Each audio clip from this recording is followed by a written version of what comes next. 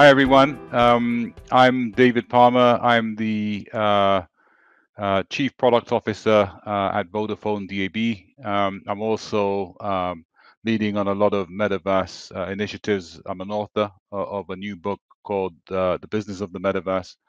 And it is a pleasure to be here today to discuss, I think, one of the most important topics that has come up in recent times, which is artificial intelligence.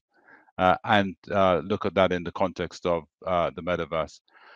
Um, I'm going to go through some slides here, but also I'm hoping that we can get some questions as we go along.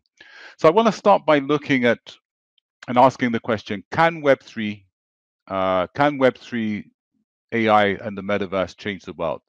And how have these three things begun to change the world as we know it at the moment?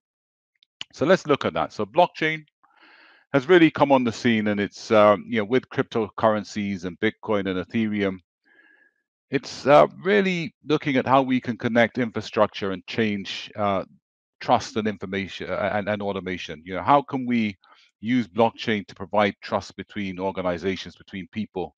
How can we use that trust, to provide new levels of automation? And we've seen that with some of these layer one and layer two platforms and protocols, that we're beginning to see things like decentralized finance.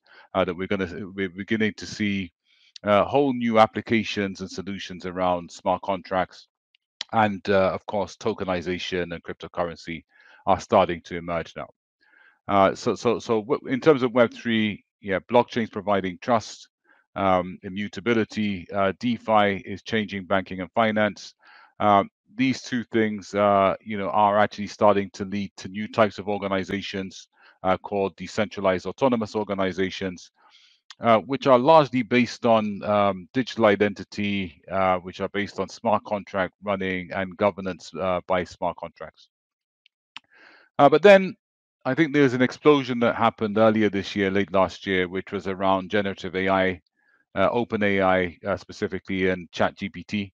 And I think we all can look at the story of the 100 million users in 6 weeks.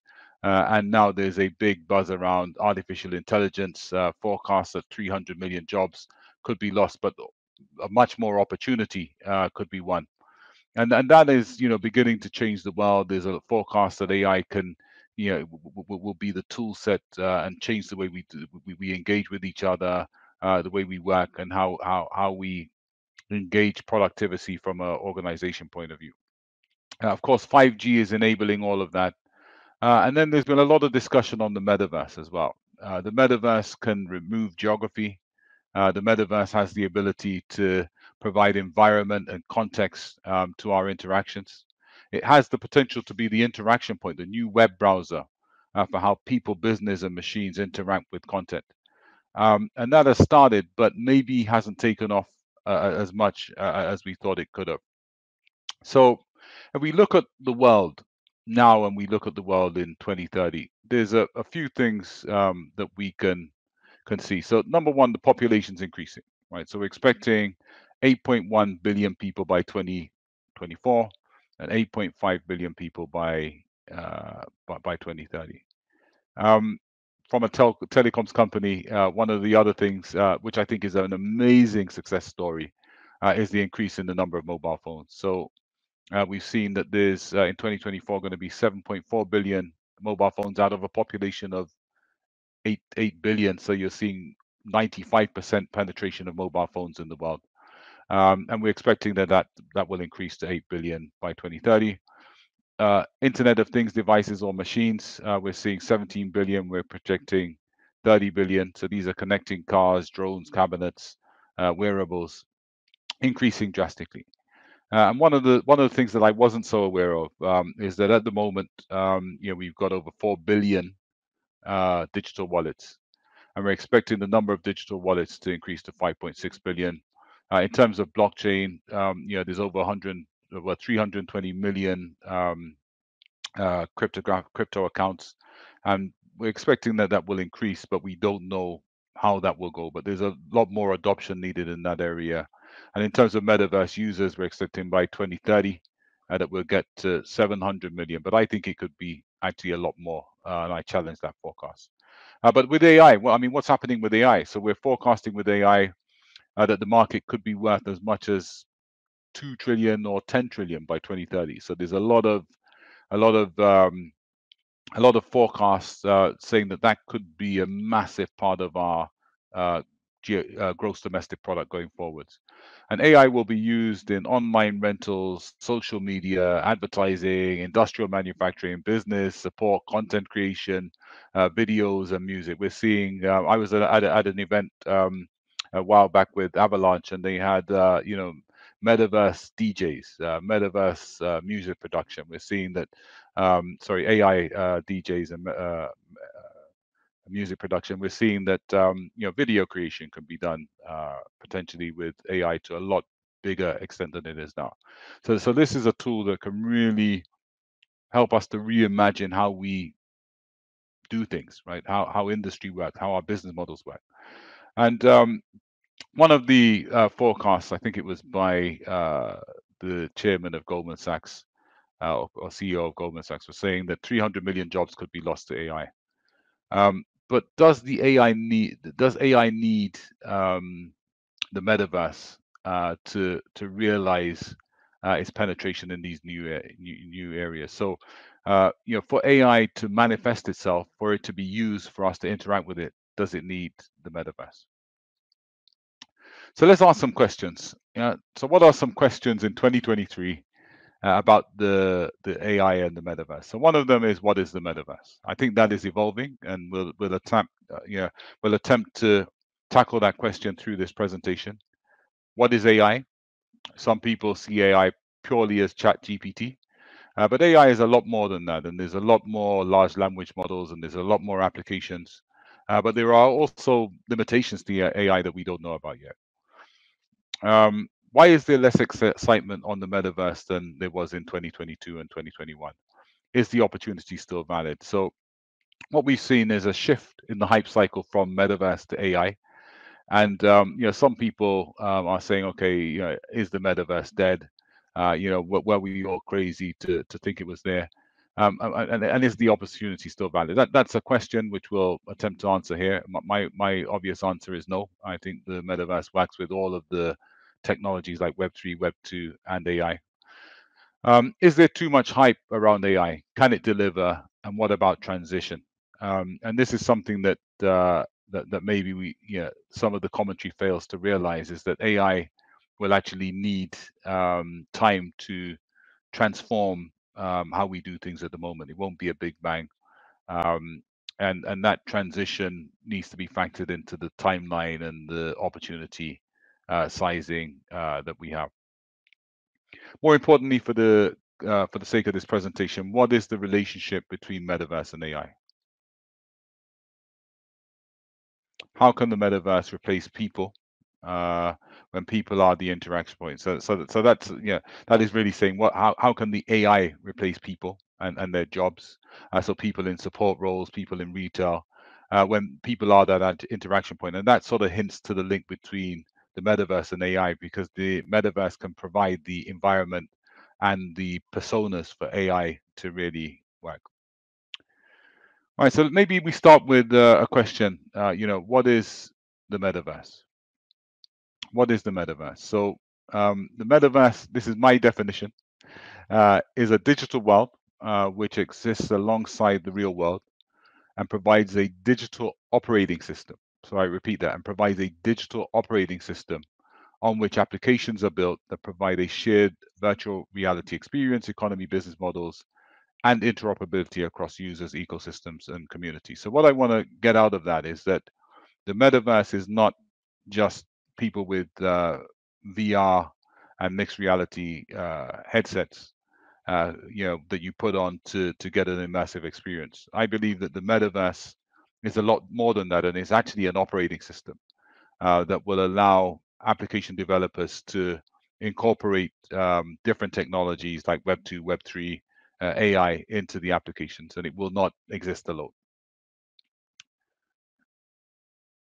So if we look at sort of relationship between the metaverse and AI, I see it this way, right? So You have the consumer metaverse. So the consumer metaverse is looking at anything from gaming to retail to training, to other functions. So there's a big consumer metaverse, and then you have the industrial metaverse, which is digital twins, immersive training, big sort of machinery, digital factories, and those sort of use cases. And then you have the shared metaverse.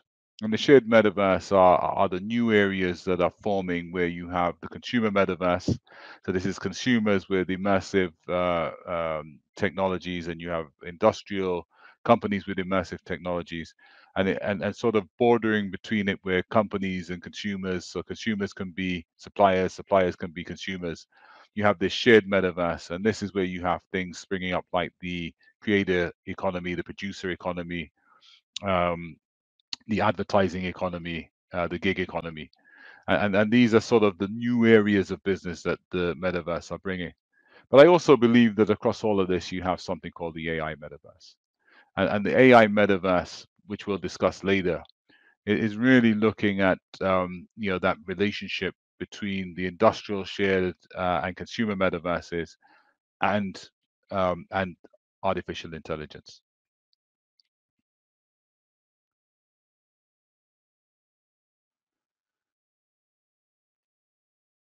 Sorry. So how does AI fit into the metaverse technology stack?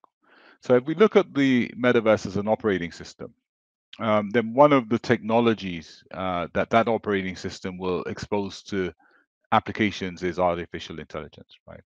And how do we link metaverse to AI in that technology architecture? Could Web3 play a role in terms of validating the AI the AI identities and data that's there? Is Web3 the trust anchor between AI and the metaverse? Um, and is there also a role in terms of the data that will be produced increasingly in the metaverse and how that fits into AI large language models? But I think the key thing here in looking at this architecture is that AI is one of the enablers from the metaverse facing side that can be fed into applications. On the other side, we've got some discussion on how the metaverse will evolve.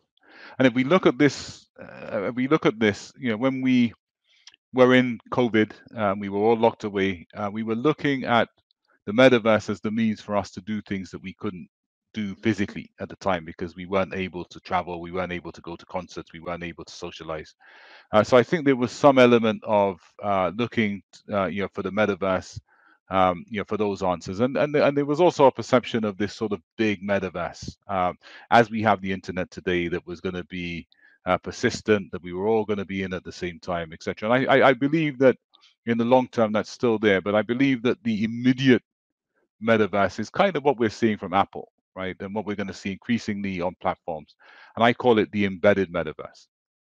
And the embedded metaverse are basically metaverse applications and functionalities and enablers that exist in platforms that we have today. So if you looked at what Apple did with the Apple Pro, they enabled immersive technology on all of their content, on applications, on videos, and they're making it work in their ecosystem with their accessories. And the embedded metaverse, I believe, will be how the metaverse accelerates and gains adoption in the short term. In the medium term, I believe that we then begin to see interoperability across embedded metaverses. So Apple to Google to WhatsApp to Meta, WhatsApp, whatever. But I believe that's how it will go in the medium term, and in the long term, maybe we start to have this converged metaverse. But the key point here is, again, as an operating system, the metaverse will have many technologies. So you can expect to see IoT, blockchain, 5G wallets, other Web2 platforms contributing, open banking, fintech. But I believe that the AI will feed into that. And as the AI capability increases, like we're seeing with OpenAI and GPT-4 and the plans for 5, you'll start to see that increasingly present in metaverse applications. But then let's go a little deeper into this relationship between the metaverse data and AI use cases. So we believe that the metaverse and how we and our space and how we interact with content is going to increase as we go forwards. Then I suppose one of the questions we have is how is that data, that increase and acceleration in data that will come from the metaverse feed into AI? And I'm assuming that digital identity solutions, so self-sovereign digital identity solutions, the ability to consent to your data being used, reward for that data being used is part of that. As you know, the metaverse is the interaction point for people to engage with content, applications, machines, etc. How does that feed into AI? So I believe that metaverse user data will need incentives, to feed into AI. But I also believe it's going to increasingly be a very important source of data feeding into the AI large language models. And then once that is in there, it will be feeding things like data-driven personalized experiences. So as users submit more of their interactions and their interaction data into AI, then that AI will be able to personalize experiences based on their data and similar data and data that may be hinting at where they're going to be in the next 6, 12, 18 months. You have AI personal assistants. So as you begin to interact with content, applications, services in the metaverse, the data that is generated from AI models can also, manifest itself in terms of AI personal assistants or digital assistants who are helping, people, with experiences and tasks and to organize themselves and to get the most out of their interactions, but also businesses. Which leads to the next thing is could AI and workforce tools, be the future of work, right? So are AI going to start? Is AI as we work more and more in the metaverse, virtually going to start becoming part of the workforce? And is AI tooling going to be increasingly part of what we do? And I think the metaverse data will inherently and increasingly help with that. AI generated content. So part of the fuel and part of the sort of services and activity in the metaverse will be about content, right? Content is going to be the fuel and the lifeblood of the metaverse. The more data we provide, the more AI can actually generate content, which is tailored to experiences.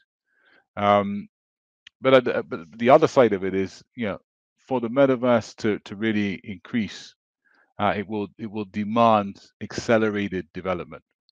And what we're seeing with AI is that we're seeing that AI can be used, for video content. It can be used for music content. It can be used to generate papers. It can be used to generate code.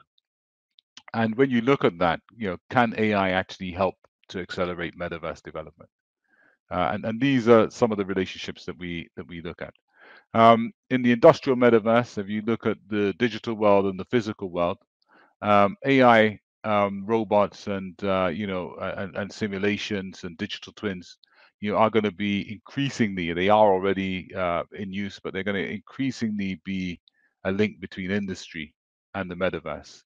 And AI will be the means to take data, for example, from IoT devices, and add intelligence and feed that into our metaverse experiences or our metaverse businesses, our metaverse industries.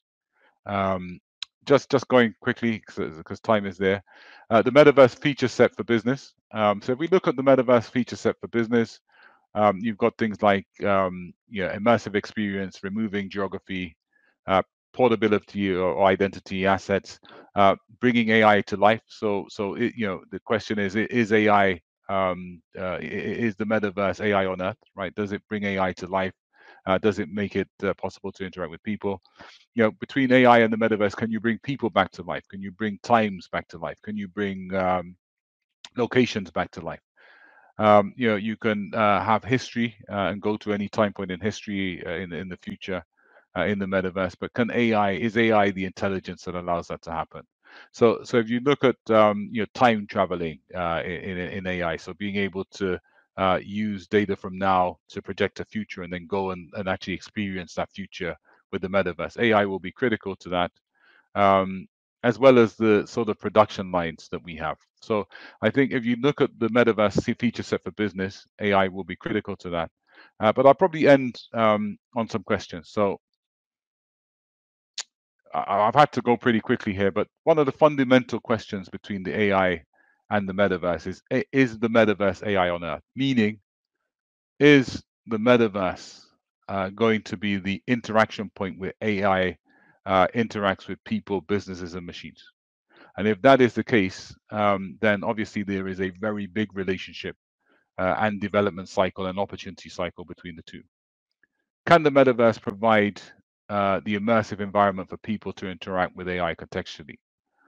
This is key to replacing human jobs. So I think this goes back to the first point. If the metaverse is AI on Earth, then obviously there's a role for the metaverse where you're replacing a travel assistant or you're replacing a support agent for the metaverse to provide the persona and also the environment.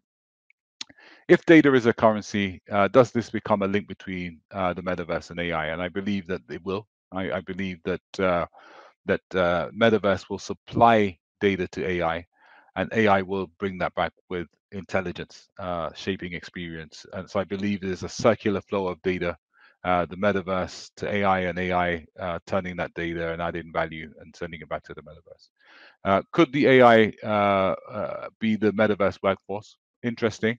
Metaverse will be 365, 24/7. It will span geographies. It will need multiple languages.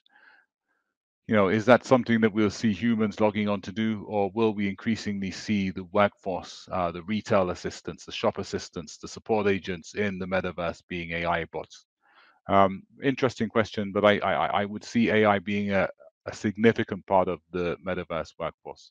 And my last questions, is just saying that AI is the brains and metaverse is the body. That to me sums up the relationship between the two. I think the reports of the metaverse death have been greatly exaggerated. But I think that maybe the perception of what the metaverse is needs a lot more exploration. As an operating system, as an interaction point with people, businesses, and machines, the metaverse is going to be that touch point. It's going to be that new web browser. It's going to be that new interaction point with content and services. And if that is the case, then AI becomes the supplier. And I think that relationship, when we look at how change will happen, how the opportunity will accelerate, how use cases will accelerate, becomes key. So I'll end there, and I'll take any questions if I can. But also, you can find me on LinkedIn, so David Palmer on LinkedIn, and I'm happy to also follow up with any of you on that forum. Thank you.